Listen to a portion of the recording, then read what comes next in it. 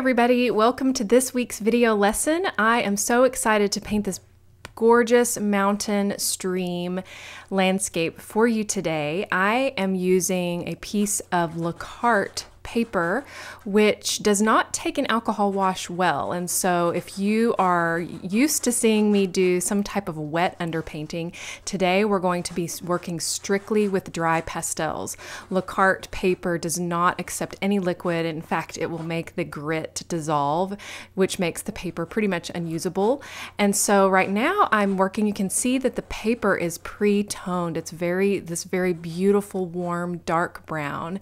And you can see the reference photo over there on the left is much cooler, just because of all the blues and greens. And so I really want to talk specifically about bringing a lot of light into areas. You can see the light that's splashing over the river, across some of the grasses and the bushes and trees that are around, and also in the distance.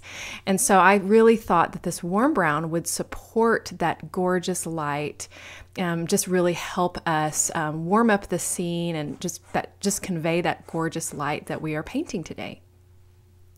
I am mainly blocking in my deep dark shadows with some blue new pastel, and just really looking at my reference photo, you can see I keep looking down. I'm wanting to open up the river a little bit at the bottom. If a river is angled too far to the side, which is normally how you can take photos of rivers, because we don't usually take a photo reference while we're standing in a river. But I like to open up the bottom of the rivers just so we can have a really nice entrance point for our viewers. Now this month we have been talking about the middle distance, and in this reference photo, the middle distance is really a little bit past the bush in the reference photo. You can see how the darker foreground, where the river and the grasses, especially in that right-hand side riverbank, are in the shadow. I want to pull people back into this landscape. And the middle distance doesn't have to be far away. It's really just the idea of what is between near and far. And in this case, and for those of you that live in areas that are very deeply wooded and you have so many trees surrounding you that you can't even really see the far distance. As far as I can see very far where I live. This is a painting for you, because I realize, so many people, they live all over in all different types of landscapes. And sometimes the middle distance can be a little bit closer to you than, than maybe you think it should. And so in this case, I'm wanting, the near foreground is this lower part of the river, the lower banks. Then the middle distance is just a little bit farther by those bushes and that deep shadow underneath the bush as it's sweeping down. Then there's that gorgeous, really beautiful splash of light that is right on that perfect spot on this river where the water is crashing over some rocks. And then the far distance in this case would be more of the bridge and the distant trees. So as I've been talking, you can see that the shape of the elements in the landscape are starting to form. I'm using my new pastel to make a monochromatic general sketch. I wouldn't call this an underpainting because I'm not going to be painting. I'm making a monochromatic value sketch of the main elements in the scene. I'm using, my new pastel to make hard edges where the rocks are, where the riverbank is, more scumbled soft edges where the bushes, that darkness underneath that tree over on the right. Also the more linear upright structure of the big tree trunks off in the distance. And then of course also the more, the very boxy linear bridge off in the distance as well. And all of this just really helps me form those dark shadows. I like to work dark to light, and it's the same way as I normally work. I'm just not going to be applying the rubbing alcohol or any type of liquid. And the paper itself is such a great medium value paper that it's going to really help support a lot of the pastel. It's going to become the dirt color, and it helps just recreate some of the warmth that I'm wanting. You can see that I haven't applied any of this dark pastel in areas where I really want some light to be. And so in this case, you can see the reference photo, there's not really, the light is mainly hitting the top of that tree as it sweeps across, and then that bottom left hand side where there's kind of the triangle of stones and rocks. I'm going to be changing a little bit of where the light is playing to help guide the viewer backwards. And so in this case, underneath where the large tree with the shadow over on the right hand side, I'm going to also be putting a little bit of light splashing across in front of it. And you can see that based on what I've just loosely put down, because I didn't put any of that blue new pastel there. I left it that raw, really warm brown natural color of the paper. And so in those areas, I'm going to be putting a little bit of light in front of that tree mass and behind that tree mass, filtering backwards into those distant trees that I'm working on right now. I've applied a little bit of very light, warm green new pastel. That was the first green that I put down, and I'm scumbling just directly over a lot of those linear up and down vertical marks that I made to symbolize the tree trunks. And then I can make those marks right back over these greens. I'm really just wanting to weave those colors and thinking about how that light is really just hitting that far distance. And you can see I'm just putting in just gently scraping and using that hard edge of that new pastel to tap and pull my pastel directly down and across, softening a little bit of edges. And then I can work some greens back over it to make sure that the trunks look like they're woven in. I want to make the boughs of these trees be in front of and behind. And so, this is kind of a 2-step forward, 1-step back process. And so is, it's kind of the same thing as putting in sky holes. You have to put them in, and then sometimes you have to step back and soften them a little bit, maybe place some leaves over them, scumble them off. It's just going back and forth and making sure that you are leaving enough tooth. And so using a very, very light touch here. Pulling right those bright, very light values right back, scumbling them over and around some of those trunks that I just put in. That helps nestle those trunks into the distant foreground. I don't want them to be too prominent, but I do want it to read as, definitely a forest way back there. Just really trying to focus on getting the light correct. Going to start working in a few sky holes here. I like to just make some little marks, especially to symbolize that there are trunks and that there are, sky holes around the trunks. I kind of flick and pull down. And then I usually like to soften a little bit by tapping with my finger. So I will make those marks on either side of those darker vertical marks just to help showcase a little bit of that feeling of that tall forest. And I'll be working on that periodically, adding some different blues and greens into that distant part, but I want to start working on that shadow area of that tree over there on the right. And just going to start working my way down the painting. This is a softer dark blue pastel that mirrors the original dark blue new pastel that I put down for my first initial sketch. Now I'm working in a little bit of a very cool dark green that's a very similar value. And remember, value is the relative lightness or darkness of a color. It doesn't really have anything to do with the color temperature. It's about if you were to, convert all the colors into black and white, where on the value scale would it be? Would it be closer to pure black? Would it be closer to pure white? And all the colors in between. And I like to work very incrementally up the value, like up a ladder. And so I work usually with a very cool color initially, especially for my dark shadows in the landscape. I like to use dark blues, and then I'll work my way up very slowly in areas where I want to, start to get a little bit more realistic with my color.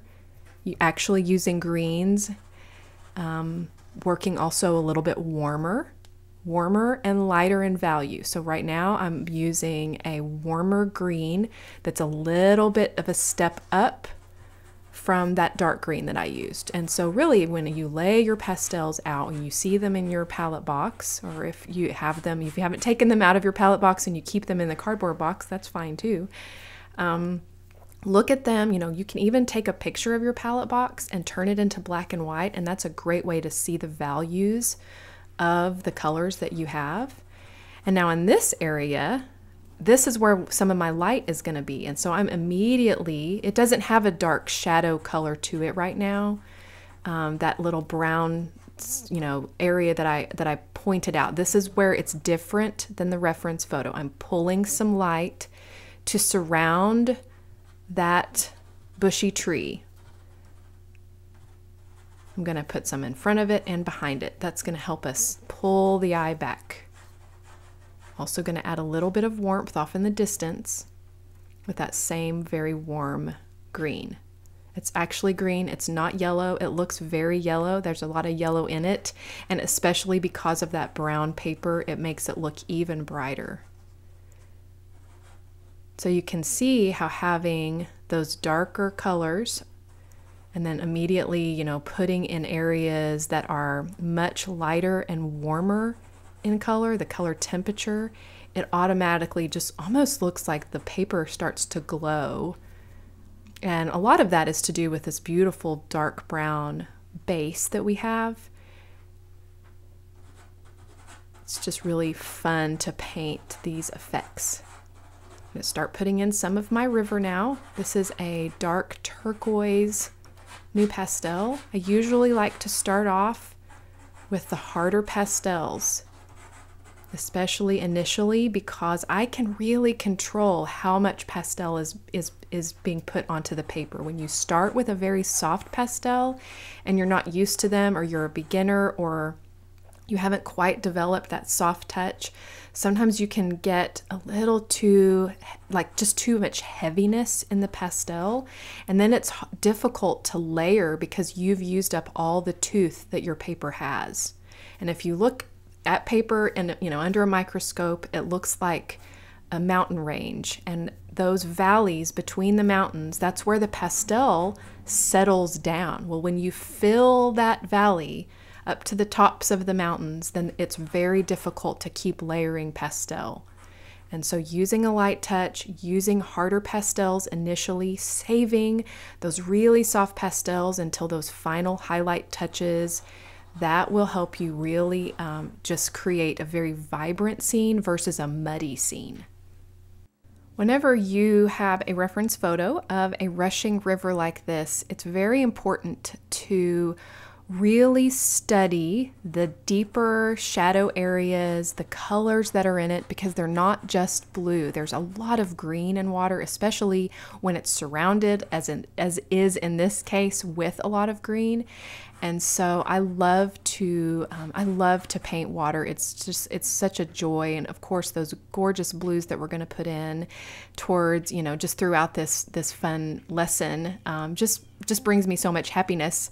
Water, I think, is one of the most compelling aspects of painting any type of landscape. People are drawn to water. Of course, water is life, and using these gorgeous blues and greens are just so much fun. I also really think about, whenever I'm painting a scene like this, where I want to symbolize if the water is a little bit deeper, where is it in shadow, where is it in light, because all of those things really, just like in a grass area, it affects what color the water looks like.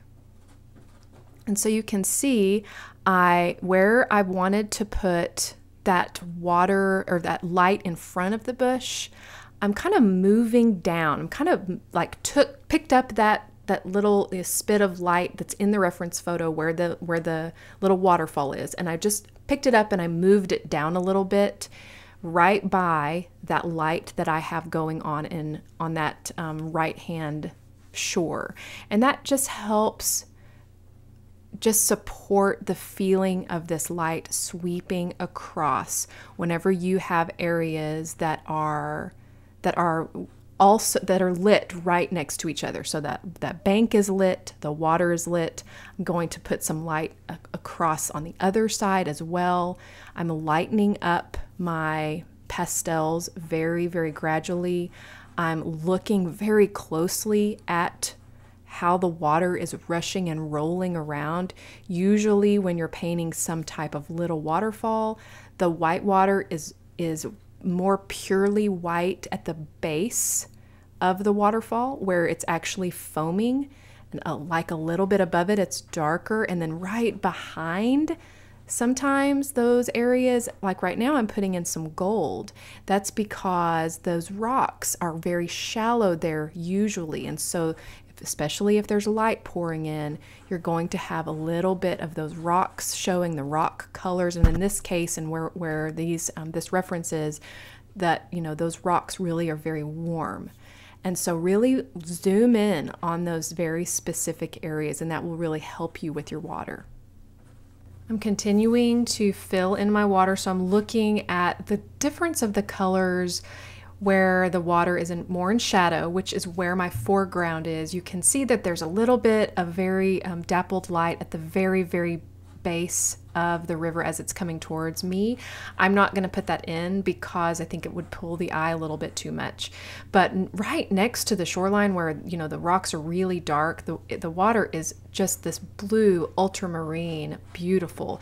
And as the water goes across the river more towards the left, it becomes a little grayer and a little bit more neutral. And so I'm really carefully looking, I'm squinting down at my reference. I am not going to put in every single rock that is in this scene, especially over on the left-hand side in that, kind of triangle at the front. I'm going to make that more grasses just because that's how I prefer to create my paintings for rivers. I like the grasses. I like to put rocks around, but the grasses to me are a little bit more fun to paint. I'm also wanting to make sure that as I'm painting backwards and as the river is actually rushing towards me, I want to make sure that as I paint backwards, little ripples, that they get thinner and don't look as quite as wide as the ripples that are closer to me. That's another way to indicate distance. Right now I'm thinking in my head, I used some kind of a light turquoisey blue for the sky holes initially, and I've been putting a lot of ultramarine blues, cobalt blues into the water. And so I'm just pushing a little bit of those different color temperatures of blues up into the sky because I thought that they didn't really go together. And so those are, just evaluating constantly your painting, self-critique. What color, are the color temperatures, are they getting along? And so oftentimes I'll put a blue in the sky, I'll put some in the water, and then I'll mix them a little bit. I'll put whatever I've in the sky down in the water and vice versa, and that just helps them go along. Sometimes, obviously, in this case, I'm not using quite as dark of a blue or a dark value because I want the sky to be lighter, obviously, but it's the same color temperature, the same color family of blues. I'm still working on just the grasses, and right now I'm going to start putting in some of the rock values. Now rocks, they're they can be either difficult to paint or very hard to paint depending on your approach. I like to try to take a very simple approach and think of them just as blocky planes where there is part in shadow, part in light, and maybe a medium tone. A little light, a little dark, and a little medium. So usually, of course, what is nearer the ground, nearer the water is dark. What is angled towards the light is a little bit lighter, and sometimes there is a third angle that's, still upwards. It's pointing towards the sky, but maybe at a slightly different angle. That's my medium tone. So I really like to just pick about 3 grayer, grayer tones, and just using pretty angular strokes indicate the rocks. I don't overthink rocks. I don't try to overanalyze them. I kind of want them to be kind of in the background of somebody's idea of what they are. I don't, necessarily want people to look at them. It's just a part of the landscape that's important, especially on a rocky river like this, to indicate them. But remember, Impressionism is a suggestion of a thing.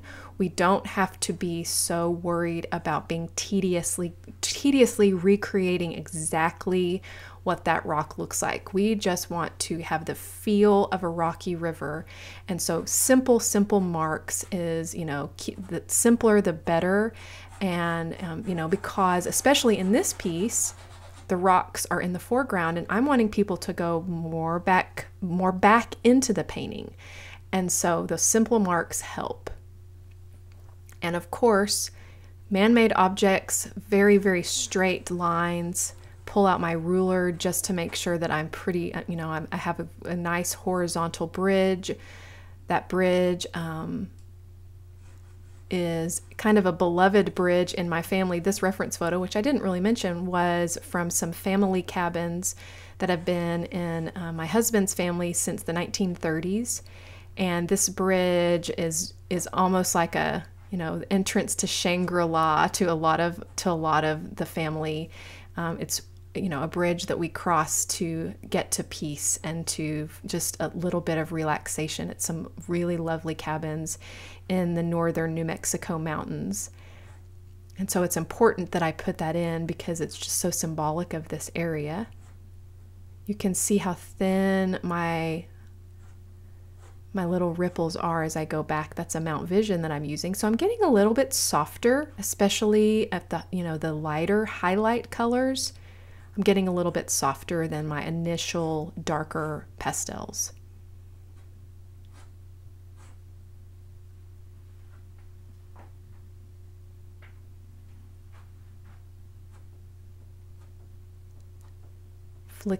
Pushing and flicking down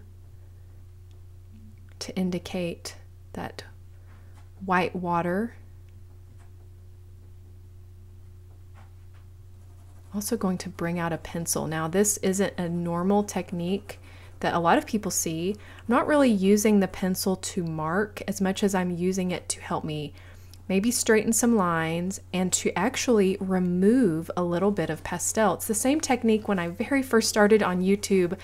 I used to use a palette knife a lot, and everybody was very mystified. I got so many messages back then about why is she using a palette knife? And it was really because I liked how it removed some of the pastel, but left also a lot of pastel. It was almost like, almost scratch art, scratching the layers of the pastel to reveal what was underneath. And I have also found that using a graphite pencil, especially on the cart, it doesn't really lay down the graphite, but that very, very fine tip of that graphite, of that mechanical pencil lead, removes just a very thin line of pastel and creates an effect that I really enjoy. And so I'm not really marking with that graphite. I was removing some pastel.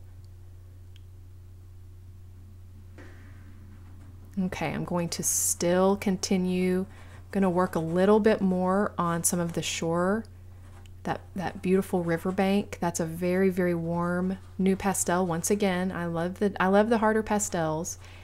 And I'm getting a little bit more detailed here with my marks to indicate more individual grasses. Before, it's just been general color, just scumbling it in, getting the color like I like it. Now I want to add a little bit more of a flare of detail.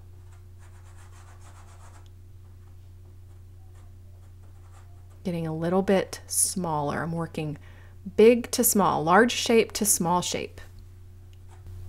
I have quite a bit of brown still showing, and so I'm going to be working on covering that a little bit. I love the brown. I think it really helps support the piece, but I want it to feel a little greener. Right now, here you can see me, I'm putting on that third highlight color of the rocks like I mentioned. Really being careful here to make very angular marks, and then I like to soften the mark. Just swiping with my finger.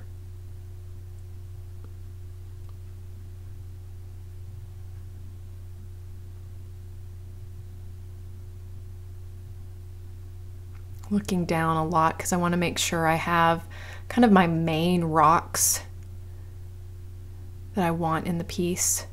There's a lot of them.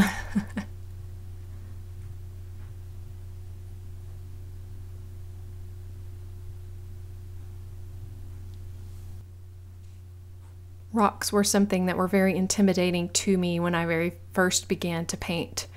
But once I learned to really break them down into 3 values, making them very angular marks, and I just kind of stopped fussing about trying to make them perfect, then it was quite a bit easier for me to paint them. So just keep trying. Try not to overthink your elements. Think of them as shapes instead of objects.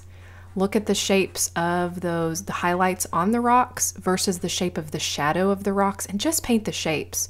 Paint the correct value, the correct shapes, and you will have a much easier time painting those rocks. Also just very slightly indicating the edges, the brighter areas of that distant bridge. How it overhangs and adds that deep shadow, but then there's also the area that is, you know, more on this side, which would be more in the light. Of course, it's a concrete structure, and so it's definitely very man-made. But I also want to nestle it into the landscape as well. Still working on my treetops. Trying to get a little bit of the brown out of them, especially towards the top of the trees. Really just kind of working all over right now. Whenever I step back, I have mentioned before how I have my palette box behind me and to my right, and so whenever I go to pick up a color that I've used or a new color, I can turn around and see the painting from a distance, and it really helps me kind of squint down or just soften the focus of my vision to really help see what needs work, what's working, what's not working, what is jumping out a little bit too much. Are my values correct? Does the light line up with each other? Those things are all things I'm constantly thinking about as I'm painting.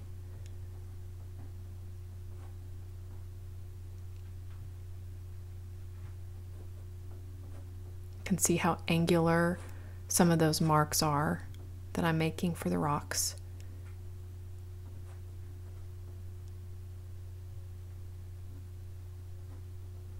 I'm pushing hard too. I'm making a much more definite, not trying to glaze the color whenever I'm marking and indicating those deeper shadows.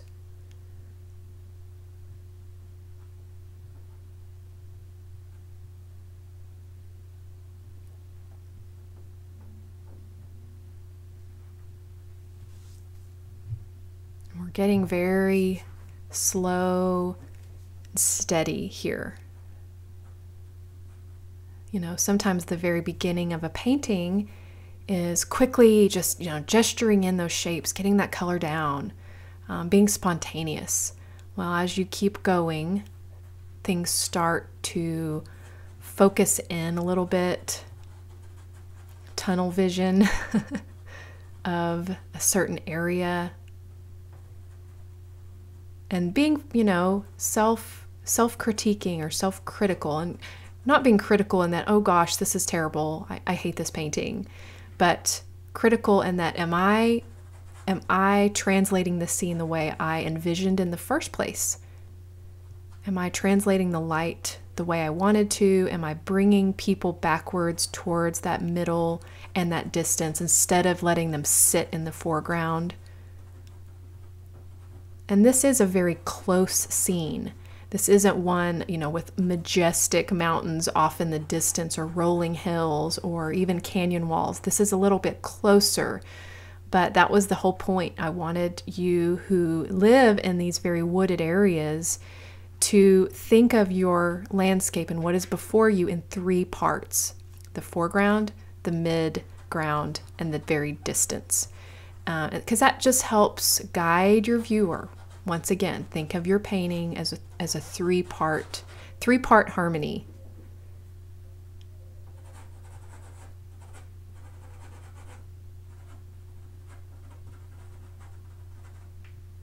I'm working in some varying color temperatures into the grasses, some really cool, bright values, and also those really warm values. That just helps bring a little bit of character into the grasses so it doesn't look like it's all one type of grass. Obviously, where I live in the Southwest, we have a lot of cool sages and cactuses that are very cool in color. Now, this is a specific area as I was really looking closely at the falls, how I noticed that right past that, right before the water drops down, it's a little bit darker than the other blues. There's just a darkening of the water. And so I'm just wanting to indicate that that's the Blue New Pastel.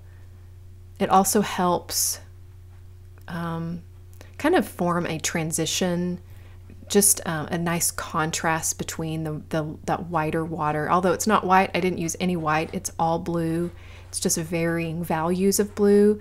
One of my very favorites, and I've mentioned it many times here on The Beauty of Pastel, is that Best of the Blues collection by Terry Ludwig, which is a fantastic color range of ultramarines, cobalts, turquoises, dark blues. There are some turquoise in there. He also has a turquoise set collection. I don't have that one, but I've always wanted it. Starting to add just some little touches of other areas that are a little bit of white water, just that same effect that I mentioned in my recent grassy field lesson, where we want to have cookie crumbs that lead us towards the back, towards the just into the piece. And so cookie crumb your light backwards, and that will really help sprinkle that beautiful light all around.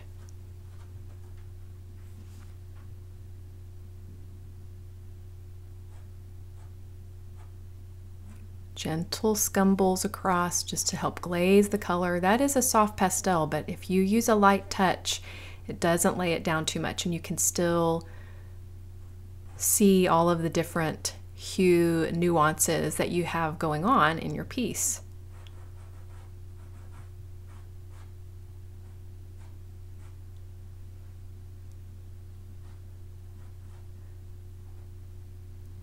Making some fun little definite marks. It's almost, we have to think of our pastels as brushes. We love brush strokes in oil paintings, and so we have marks in our pastels. Let's put up the black tape and just see what it can reveal, what we need to work on a little bit. I'm going to put a little bit of purple off into the distance just to help some of those trees have a little bit more, there's some that are forward and some that are even behind those trees.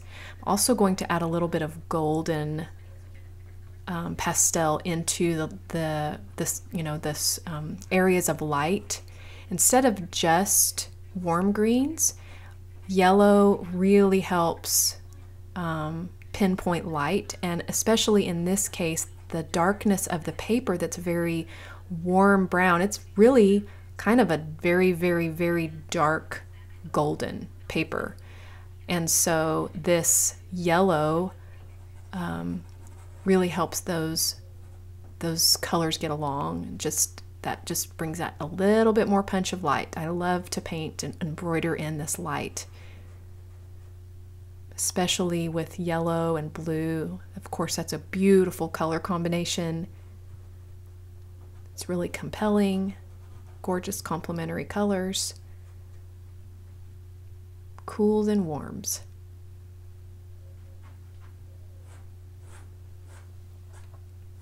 I'm also going to bring in some darker, deeper blues just at the base of the painting, sweeping it across and down.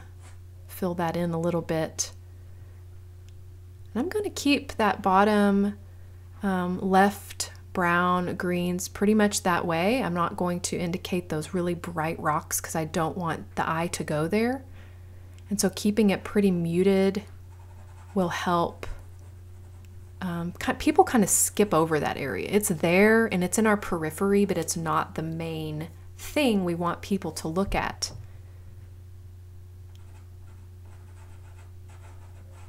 Still working a little bit on just some final grassy details. And that is it, everybody. I hope you have loved watching this. I had so much fun painting this. This is a beautiful area. I wish I could go visit it. Of course, during this time, it's harder to travel. And so how do we best travel? We paint the places we love that bring us joy and memory and happiness. And I hope you enjoyed it, guys. Thank you so much for watching. Make sure you check out the blog post so you can see my palette and the materials I've used. You can also download this reference for your own practice. And I love to see your versions of these lessons. Thank you so much for being here, and I hope you all have a fantastic week.